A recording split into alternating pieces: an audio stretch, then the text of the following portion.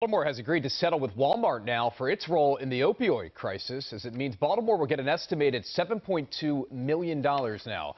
So Baltimore filed this suit in 2018 against Walmart, Walgreens, and two opioid manufacturers. The state reached a settlement with all of those parties involved, but Baltimore has not accepted the settlement with Walgreens and the opioid manufacturers. That means it will go to trial in September of 2024.